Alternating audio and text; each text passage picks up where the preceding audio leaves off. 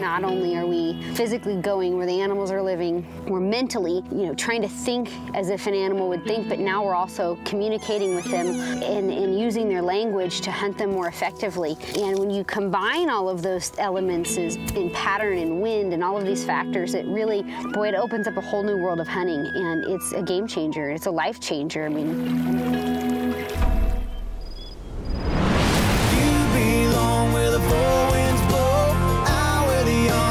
Mustang roam like a sweet summer rain, passing through, never seen anything wild as you. You belong where the four winds blow, out where the young tame Mustang roam like a sweet summer rain, passing through, never seen anything wild as you.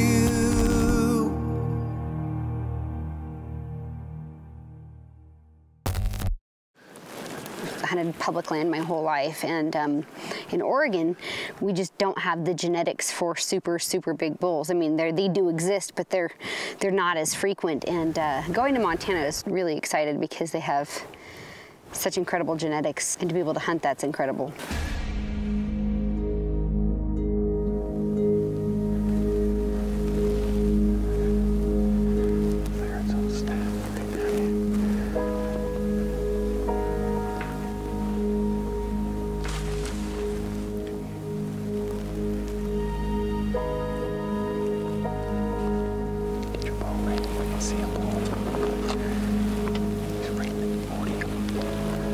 He's coming right to us, Kristy. Right here. Don't move. Don't move.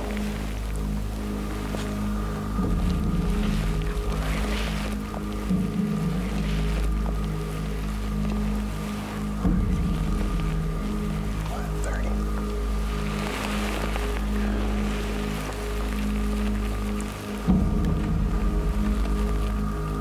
He doesn't know what happened. He's like, he's just right there. He's going to be out of the way. I didn't think he could see me because I couldn't see his head. Yeah, I can see him now walking straight away, which is good. If I knew what they were going to do, then I wouldn't hunt them.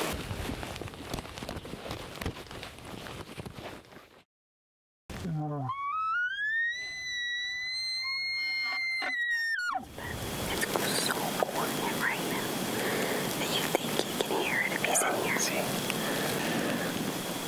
But right now, I think everyone It's over there. is over that I hill. agree. George. I think they all probably moved down.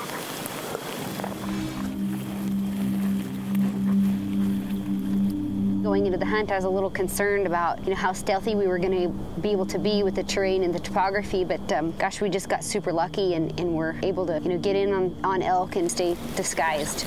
In the state of Montana alone, the Rocky Mountain Elk Foundation has enhanced or conserved over 700,000 acres. Was he a shooter or no? I would have shot him up here at 65 yards, right on top of this point. And the other one's a freak.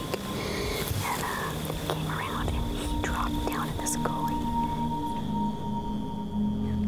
He's down this way.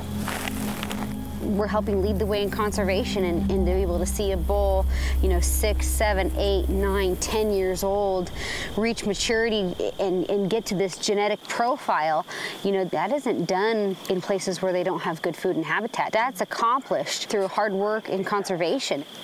Wouldn't mind having a girlfriend right now. I'm sure he would love to have a girlfriend. Here he comes.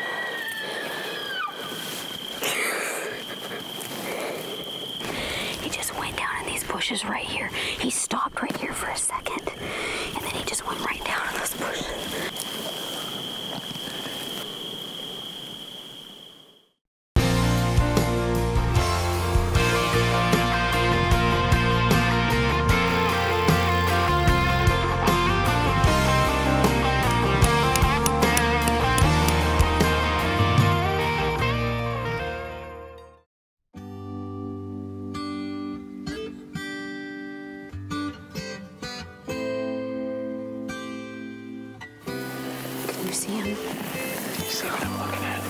Oh my God. That's just nice work. That is an incredible sight. He didn't go anywhere. He was there waiting for me. It was the answer to every prayer, every dream. I had waited, like literally my entire life. I dreamt about that moment. I can't. I'm gonna cry. I'm so excited. I'm like speechless. The fact that he's gonna feed my family, the whole situation, it literally came out of the storybook of my dreams, as if I drafted it in my mind for the last 33 years. We had the perfect day, we got the perfect wind, the perfect bull. It all comes together. Like I said, God likes elk, but sometimes he likes us too. He loves me today. I'm so blessed today. As hunters, as conservationists, we lead the way for the next generation of hunters and the next generation of elk, and it's our responsibility to be stewards of both of those entities for everybody, for the wildlife, for our legacy. This is what we live for.